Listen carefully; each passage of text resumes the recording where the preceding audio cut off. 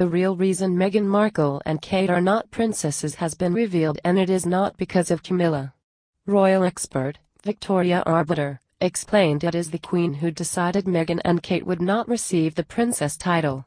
Ms. Arbiter said Camilla did not deny them the status despite speculation.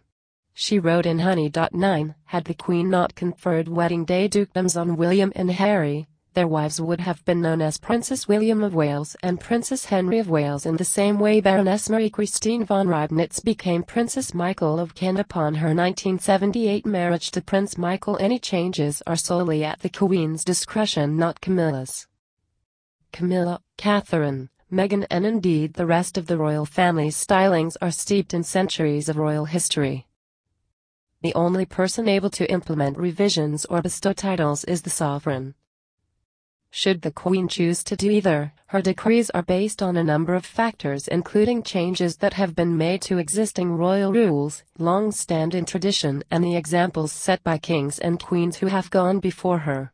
Out of respect for Diana, Camilla chose to be the Duchess of Cornwall even though she legally holds the title and rank of Princess of Wales by marriage.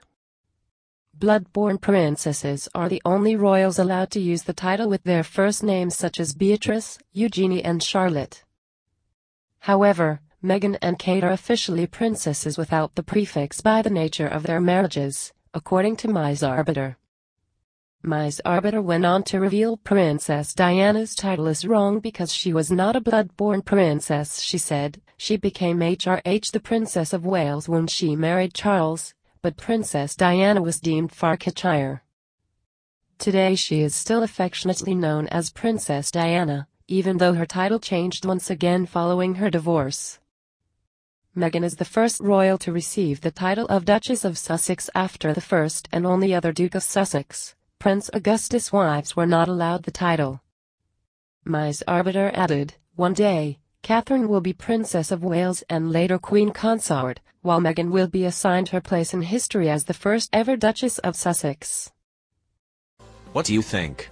Share your thoughts in the comment section below and don't forget to subscribe to get instant news update.